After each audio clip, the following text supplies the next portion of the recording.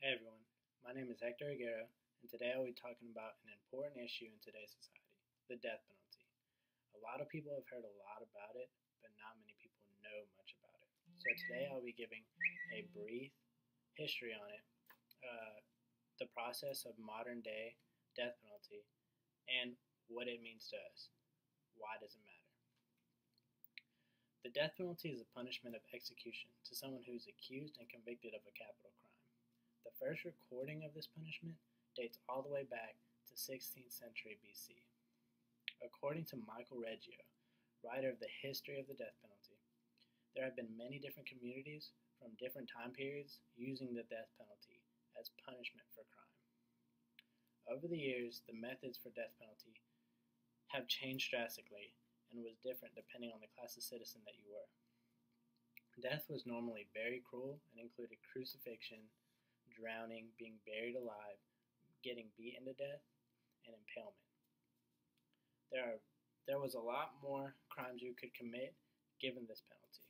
It wasn't until the mid 1800s that public executions were attacked as cruel, and the offenses that required a death penalty were lessened to only treason and murder, due later to state reforms.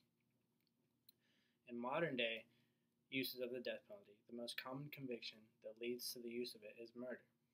The types of execution in today's society are a lot less cruel, but some would still argue otherwise. There are four methods: lethal injection, electrocution, gas chamber, and hanging. The primary method is lethal injection, but in some cases, other methods will be used if the drugs for lethal injections can't be obtained. The process of being prosecuted to the death penalty is very different and time consuming than a regular trial. For the death penalty, you go through the regular trial, and then after the regular trial, the defendant goes through two other processes called the guilt phase and the penalty phase, in which the jury, who is death certified, decides the fate of the defendant after receiving all the evidence. The judge does have the power to override after the jury makes its verdict.